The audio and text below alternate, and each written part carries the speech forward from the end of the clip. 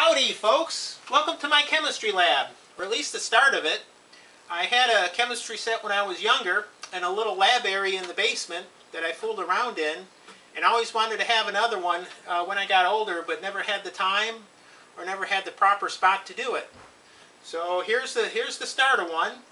I'm going to use it for different chemistry things, but mainly for nature study and whatever else I might think of. I have a whole bunch of things planned. One of the first things I'm going to look at is the identification of different rocks and minerals, and go from there. Actually, to your right is a lab cabinet.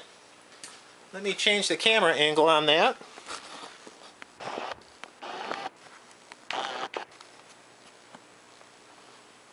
I actually got this at a government surplus store for only $2. It was really a great deal. I can't believe I found it.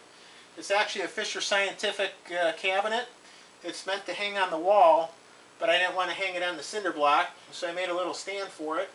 And it has glass doors, and I keep all my glassware in here. I did have it out on a shelf, and I was afraid it was going to get all dusty, so when I found this, I thought this is perfect. So I have just some basic stuff, some beakers, some flasks, different glassware, some jars that I use as beakers, test tubes, volumetric flasks, graduate cylinders, some porcelain stuff like crucibles. So nothing fancy, but it's really going to come in handy. I'm really glad I found it.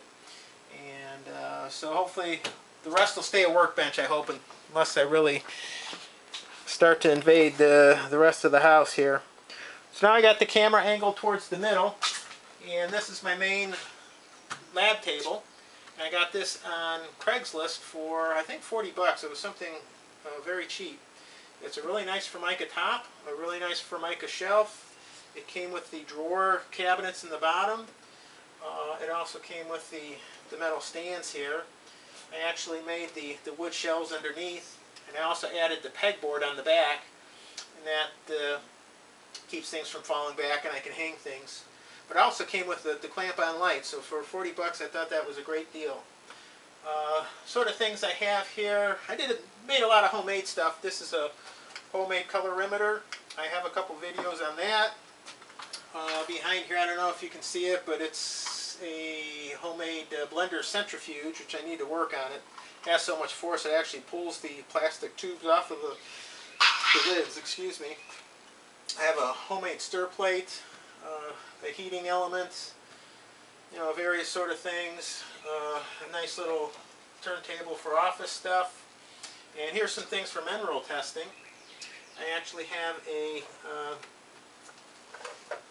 some different nichrome wire utensils. This is to do a flame test for different minerals that you dissolve in acid, and you put them in a flame and look for different colors of elements.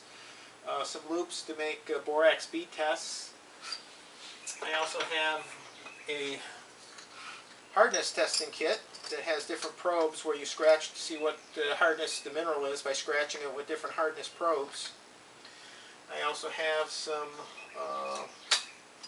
porcelain plates for doing streak testing. I can look for fluorescence with a shortwave UV light, and I also have a longer wave, more of a black light. Different minerals are sensitive to different wavelengths. This is actually a spectroscope, and I'm hoping to use that to look for different wavelengths of light when doing flame tests. I don't know how that'll work out or not. A nice pestle to be grinding up samples. So things like that. This is my mini torch to do different testing with. So anyways, that's a good start for my mineral stuff. In the drawers I have things like in the bottom I have personal protective equipment, and the top drawer I have different clamps and test tube holders and brushes and things like that. The other drawers have miscellaneous, you can imagine, the sort of lab things that you have. I do have a scale, and that's for measuring specific gravity to help for mineral identification. And some other drawers here with, like I said, miscellaneous stuff. So I also have a burette to do some titrations, and that's most of it. And I'll pan on over to the corner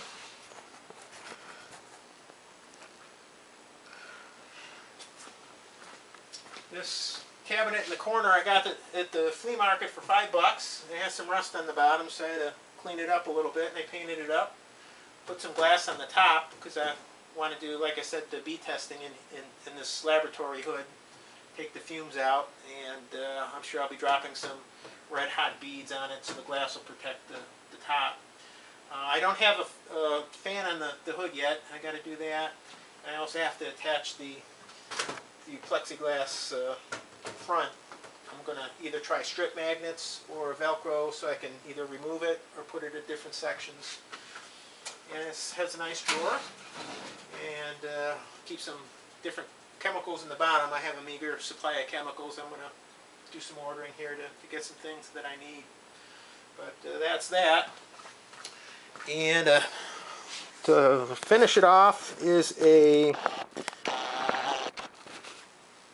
got some bicycles in the way here. It's actually a piece of furniture that we weren't going to use anywhere else in the house, so I ended up with it for the lab. It's a dry sink, and this will be my microscope area. I have a compound bottom-lit microscope and also a stereo microscope. So it's right here by the window, so I should get some good light. And in the bottom I have some different bottles and containers and things like that, more non-liquid sort of things. So that's it. And I also have a whole bunch of different rock samples here that are waiting to be looked at. If you want to see a really nice mineral laboratory, go to Frank Reiser's channel. That's Frank Reiser, R-E-I-S-E-R, and he has a spectacular geology lab set up there, so you can search on YouTube for Geology Lab or Frank Reiser and look at his. One thing he has too is a lot of storage for samples. He's got a whole bunch of different mineral samples and nice places to store those. So I still need to kind of work on that. So anyways, that's it. Thanks for looking, and happy lab work.